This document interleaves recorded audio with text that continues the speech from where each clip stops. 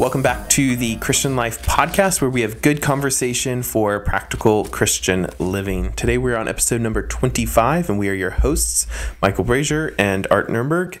And today we're going to be talking about what it means to be persistent in prayer, or perseverance in prayer. I think one of the Bible verses that comes to mind immediately when I think of perseverance is that verse in Luke, or those two verses in Luke, and I'm just going to read it. It's Luke 11, 9 through 10. And it says, "And I tell you, ask, and it will be given to you. Seek, and you will find. Knock, and the door will be opened to you. For everyone who asks receives, and those who seek find, and to the one who knocks it will be opened."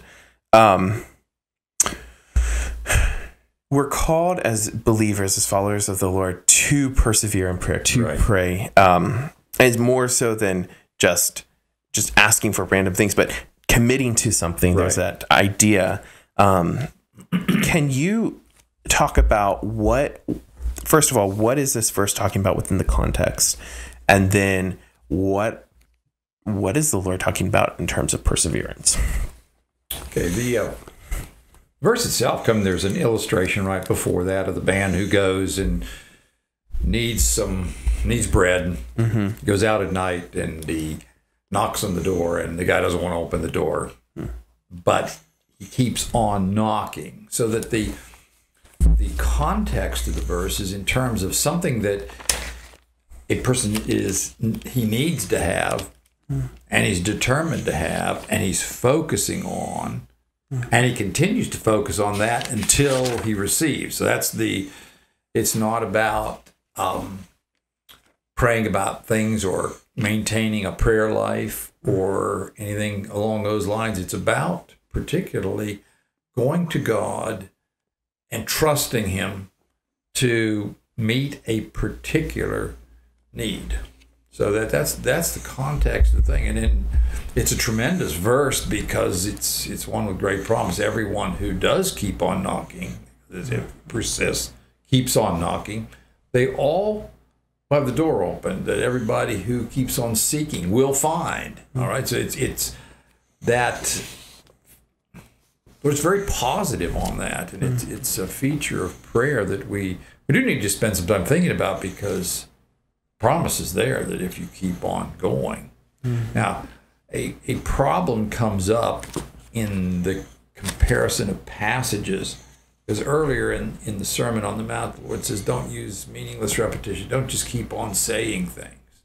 All right, so we have to separate this persistence from somehow the fact that we can sort of badger God into doing something. So that's not where he's going. Because in both cases, he says that wouldn't a father give a gift to his son?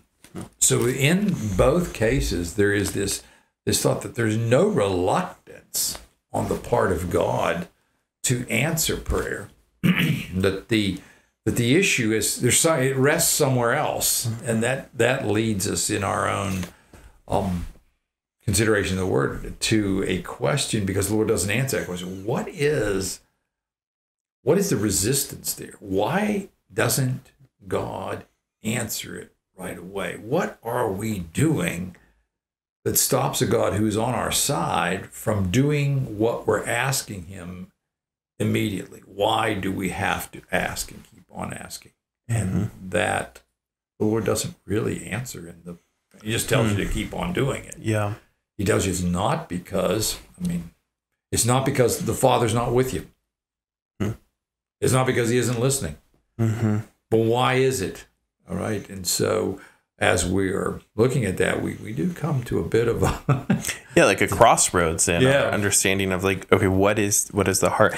But I think going a little bit further back in the context is in Luke, we also see Jesus.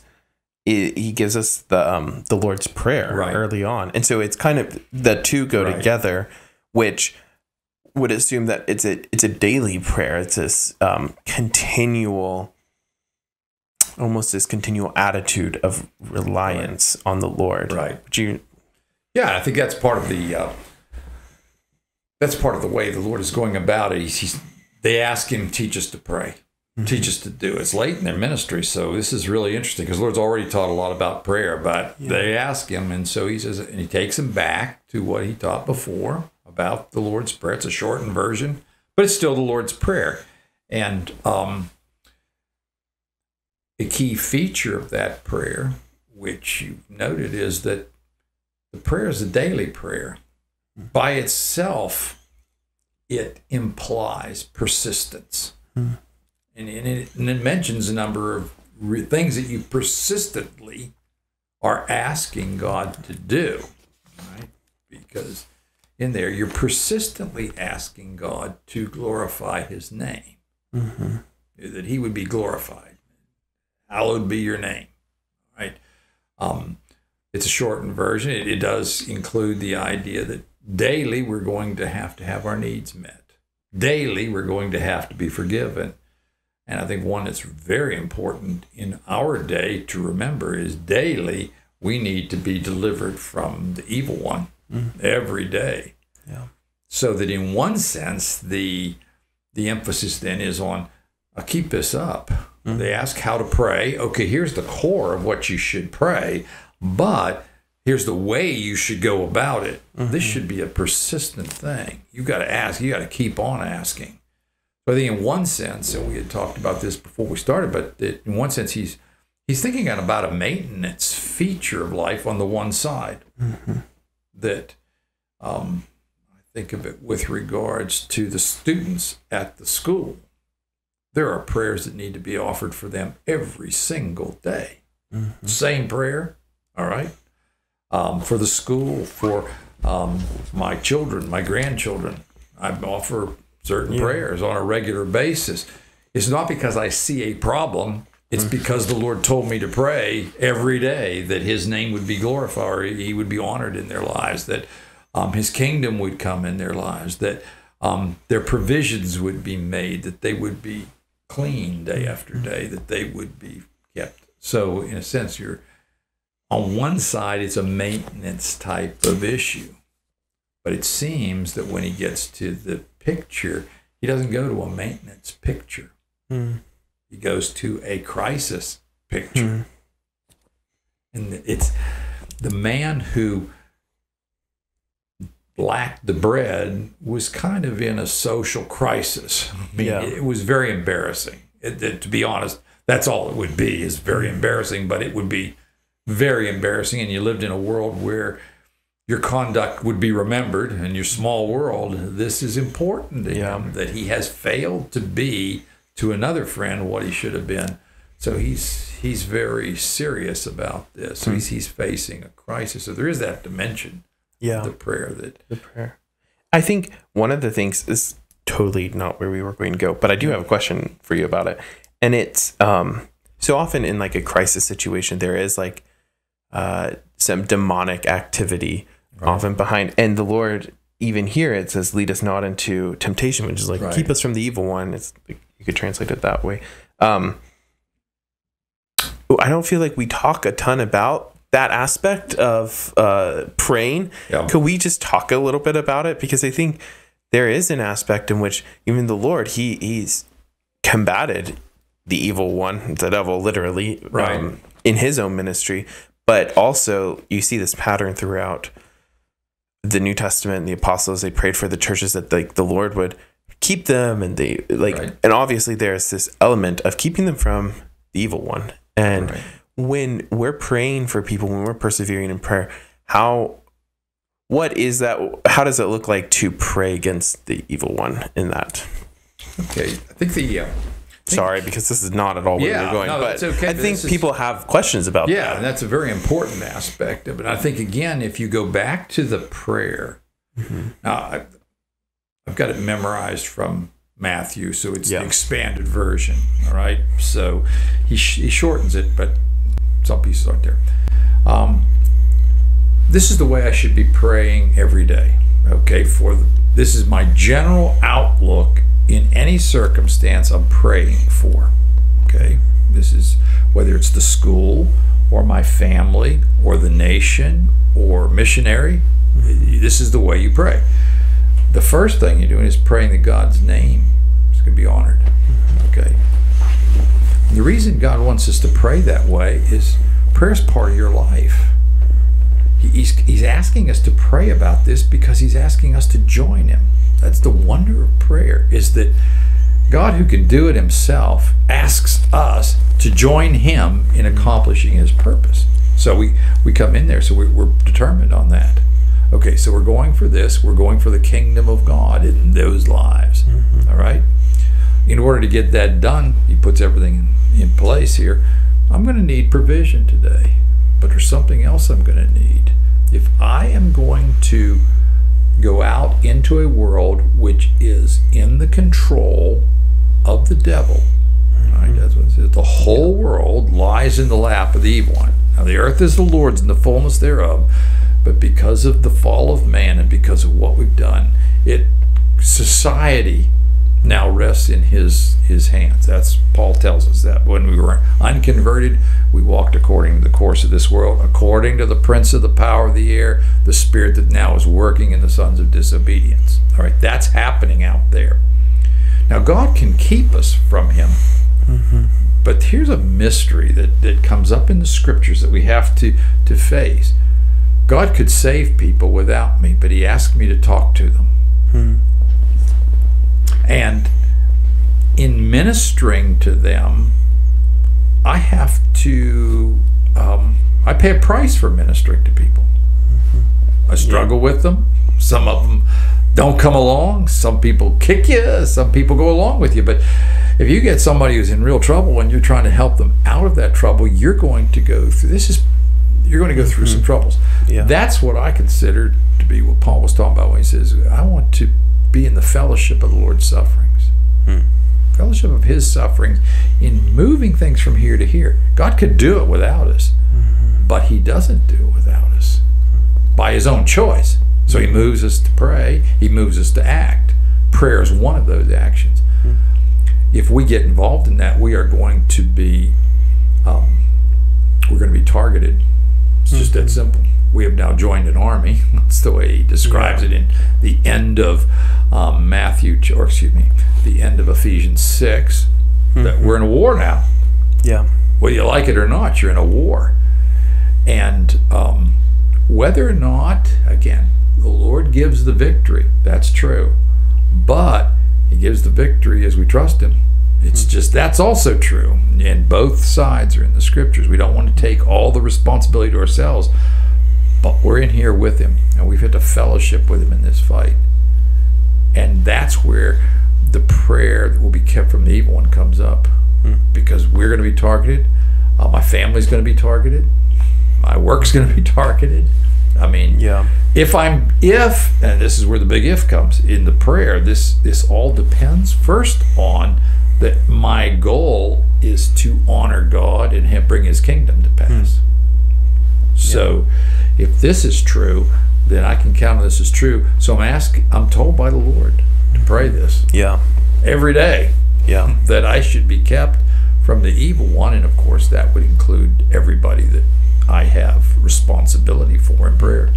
And I think that's also a good thing to remember, because it puts the protection in the hands of God, because he's the one who, because later on, Paul talks about that we don't wrestle against flesh and blood, but against principalities and rulers. And so there's this the idea that he's the one who puts this shield of protection around us, and there's that reliance both for our physical needs but also for our spiritual one, and trusting him. So I think that, I hope that was helpful. And I think another question that could arise is, Jesus says, pray your kingdom come, as in the Father's kingdom come, God's kingdom come. That is such a huge part of persevering in prayer, because it's his will, not our will. But how do we either determine between our desires and his will, and then also how do we align our heart, our will, with his will? How do we go about doing that? Okay, well, the first part, it comes from that prayer, that first of all, I make the determination on a daily basis. I think that prayer is just really important to come back to daily, that I am going to accomplish the purpose of God. We've said it with a lot of things. Paul in Romans 6, dead to sin, I'm alive to God. To be alive to God is not only that we have the chance to know God, but we've now been brought into the kingdom of God. We're part of a program.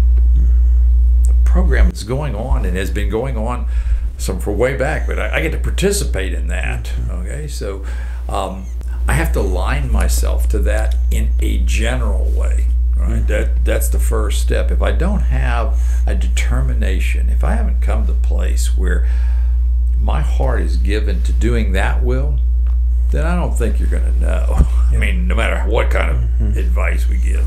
Right now, once I am thinking that way, I then look at my life and my circumstances completely differently. I am now concerned with where's God in all this? Where is he? Where is he in my life? Where is he in my family's life? Where is he in, again, for the school here, where is he in the student's life? What has to happen? And again, it's at that point, as I'm looking at it from God's perspective, and I'm staying in the Word of God. I'll keep, again, as we said over and over again, I need to be staying in the Word of God so I stay godly in my thinking. And just covering it.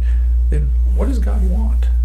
What's he after? What is happening to that person? That's when I think you begin. You can't say it comes in a certain way. Yeah. All right. I don't give any formula for it, but if your heart's lined up with it and you're sticking with the Word of God and you're sticking with the Word of God in order you might know, you're going to begin to see, hey, this is happening here. Yeah. That's not God. Yeah. And then there has to be this, then that's where we focus. Yeah, and then that's where we focus more on persevering. Like, this is, what you said, like, Lord, you have to do this. I think asking that question, I've heard you ask, like, what is the Lord doing? Where is he at work? Right. Okay, well, it seems like he's at work over here, and following through, like, okay, then we need to align ourselves with this because God is over here doing something, and obviously then we should trust him in that area. And I think that also kind of goes to a little bit of like question of like discernment, because like if God is over here working, then discerning what is the will of God in those areas. But I guess my other question is, how do you know whether or not it's your will or God's will? Because some of us are really strong-willed, and you can almost will yourself like, no, this is the Lord's will, but it really isn't. Like, is there any cautions to that? Like, yeah. It's a good question. Yeah. And we all face it, because if I'm going to persevere in prayer for this, how do I know this is from God? Yeah. All right. I think the first step, the first thing is it's a learned thing. That's what I believe. That you keep studying the Word of God. You keep committing yourself over and over again. Again, you commit yourself by every day presenting yourself to God as an instrument of righteousness. And then you will learn. And I would say, and I think it's one of those facts that we all have to face, that sometimes we learn by blowing it. We were sure that God was going to do this, and he didn't do it. When I was first starting, that was very discouraging if I couldn't get it right. I couldn't get it right, if I prayed the wrong way, and if it didn't happen, well, then should I go on? I was kind of dumb, at that time. I guess it's just one of those features of life we tend to at the beginning. But after a while, you figure out that, I am kind of dumb. And if I'm going to know the purposes of God, I'm going to have to walk with him, and I'm going to have to admit where, okay, that really wasn't God. Yeah. That was not. And I have to have the humility at that point to say, okay, what do I learn from all that? And after a while, I think as you keep doing that over a long period of time, and you watch where you were right, where did God answer, then you begin to learn. I can't say what you'll learn because that That's your Yeah. walk, my walk. You know, For sure. how are we gonna figure it out? I think it's just a learned thing. Yeah, it's that through that, comes like, to pass. process of abiding in the Lord, Right. like staying daily in His Word, but also staying daily like through prayer, like Right. that we are in His presence, and there's like that abiding aspect. I think, yeah, that's helpful because it can be challenging, like especially on the front of like, what is the will of God? And we've talked about it in like those Right. podcasts that I think we did too, I think. Anyways, on that aspect. But when it comes to asking and keeping on asking, sometimes it can be also challenging because it seems like there isn't an answer. Something doesn't come to pass Right. when we are praying to that end. And there can be discouragement. And I think you talked a little bit about that, like having humility in that aspect of discerning the will of God. But what would you say to the person who's maybe discouraged? They've been asking and nothing's coming to pass. Well, without knowing it, without a Yeah, you don't have any in front, examples. So a question would come up again. If the person's in there, again, first of all, that's where we go back to our basic principles of prayer. The God we're addressing knows our need. Okay, He knows what has to be done. yeah. All right. Second thing, He also is for us. Assuming that we have committed ourselves into His hands, He's for us. So that even if I'm inaccurate in my prayers, that is in my particulars of the request, all right, I can still trust Him. I can't get discouraged about that. But I want to know, because I want to know how to trust God for individuals who are in trouble. All right? Yeah. How are we going to address this? But I can't get discouraged, and I can't let failure with regards to a question in prayer, seeming failure with regards to that, alter my attitude towards God. That's where the danger comes. Can't, because He does love. Your Father knows. Yeah. All right. And sometimes, again, and this is where, well, it's my own, it's the way I believe Paul was addressing in us in Romans chapter 8, that we don't know how to pray as we ought. At our best, we don't know how to pray as we ought. Yeah.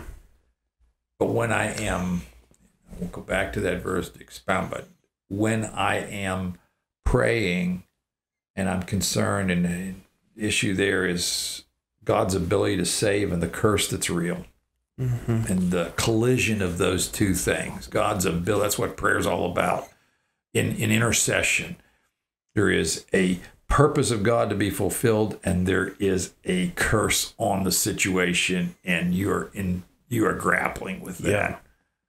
I do believe that if you grapple with that, even if I miss it completely, the Spirit of God changes it. He hears the prayer.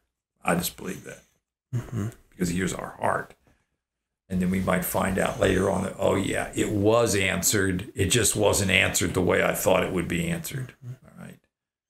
I think that, again, people are not too big on the law of first mention, but anyway, it's one that I've always found to be very helpful. The very first intercession of the Bible, Abraham asked for the deliverance of Sodom because he was concerned about Lot. He got up one morning and Sodom was in ruins. He does not know that his prayer was answered because it says in the word there that, and the Lord remembered Abraham and took Lot out. So the prayer, that the heart of Abraham's prayer was answered. The details of his request were not answered. Yeah. But God heard him. Yeah. Right. And I think that we need to keep that. That's the first intercession of the Bible. First time we have a prayer, it was in one sense a failure, in another sense it was successful. But I'm sure we don't have any record that Abraham ever had any contact with Lot. he may never have known what happened. Now, again, it probably wasn't that way, but we don't have them coming back together again. Yeah. Right. So, I think that has to be. Yeah. I think that's so helpful, because I think when the Lord he sees our heart. Right. And to remember that and to remind ourselves of that, both as an encouragement, but also a promise. He knows us, and he knows the desires of our heart.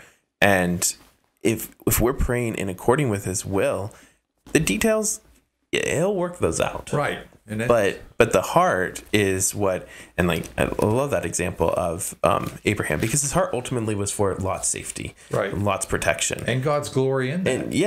And he did, and he pulled him out, and he glorified himself. So I think that's a helpful reminder, and I think that's an encouragement also, that going back to the kind of the beginning, is that the Lord uses us in to accomplish his will.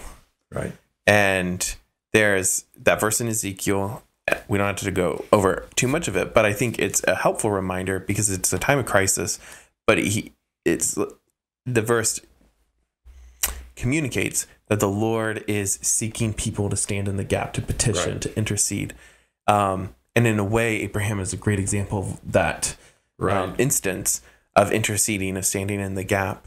But also, I feel like that's an encouragement to us, that God is seeking people to intercede. He's seeking people to pray in those really tough circumstances.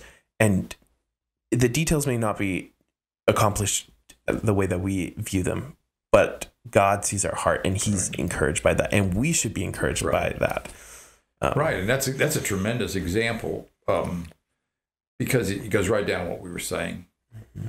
Why did God not find a person? It's a long passage. He doesn't find a person because nobody in all of the categories, it's a pre-alliterated message here, the people, the priests, the princes, the prophets, they all had a role. They should have been involved in the things of God, but they weren't. That was the condition of the day. They were all selfish. So the priests were selfish, the prophets are selfish, the princes are selfish. And then, of course, the people themselves are selfish, so that nobody, when this was happening, was conditioned to a place where they saw this big gap that had to be filled. Mm-hmm. I couldn't find anybody because nobody cared. Yeah. And that's why, again, as we're thinking about it, if we want to prepare our hearts to be involved in this, then the thing is, we have to come back day after day to that place where what matters in my life is his glory. Not my well-being today. Mm-hmm. And I have to pray that, say, I'm praying that for you. I pray that for all my grandchildren. That, hey, what matters in your life isn't your happiness. What matters is his glory. What matters is his kingdom comes. What matters is that somehow his purposes be done there. And then you pray that if you can keep your heart in that condition with respect to things, I believe God will point out to you where to pray. Mm-hmm. I think he just brings it. He'll just say, focus here. Mm-hmm. I'm not saying he be a voice. I'm just saying it. You will see that, oh, wow, if this takes place, this is a disaster. This can't take place. If this took place, God's will could be accomplished, so that he turns us into that. Mm-hmm. But it depends on where we're at the beginning. Yeah. He can't do that if I'm thinking about what's best for me today, and how am I going to enjoy the day, and how am I going to, and how can I, how can my friends become famous or be happy or whatever. Yeah. We've got to be aligned with God's purposes. Mm-hmm. Aligning. And so I think what you're saying is, like, aligning our hearts to the Lord is one of the first steps in persevering in prayer. Amen. Because if our heart is not aligned to him, then we're not really persevering in prayer at all, because you can't, because you're after your own glory. You're after something other than his will. Right. And when we persevere in prayer, ultimately we're praying towards his end, and we're trying to align our desires and our will with his will. So I hope that's encouraging. Do you have anything else you want to add on that? I think that's the big thing. It's a wonderful thing. He's asked us in our little circumstances to join him in what he's building. Yeah. And I think, and that also is like one other point, is that we in our lives, we don't have most of our lives are pretty simple. Right. Yeah. They're not super complicated. I mean, they're complicated to us, but ultimately they don't have world impacts. No. But that doesn't change the value of the perseverance and the prayer towards the end, towards God's will. And I think we as individuals in our circumstances have the unique ability, we're some of the only people that are really involved in these circumstances. I mean, like, most people don't know about our lives or about this or about, and so we have these small circles of, I think you use this like language, small circles of like influence. Right. And because of that, we have an obligation, we have a duty to, like, this is where I have influence, and so this is where I'm called to persevere in prayer. Amen. Because it can be overwhelming to think of all the things out there that we could persevere in prayer towards that end. But ultimately, most people aren't going to know about, this person's struggle in their life, but maybe 3 people do, and you happen to be one of those people. That's true. And so there's an encouragement there that your life, your prayer life matters because you have the opportunity to influence that person or that circumstance for the glory of God towards his will. And you're one of a few people maybe that have that opportunity. So, so there's an encouragement on both ends. So, anyways, anything else? No, I think that's a good conclusion, because knowing that my life is where God wants me to be, and he's put me here, and all I have to do is be faithful here. Yeah. Just be faithful in that. And great blessing can come from all that if I will trust him in the actual circumstances I find myself. Yeah. Amen.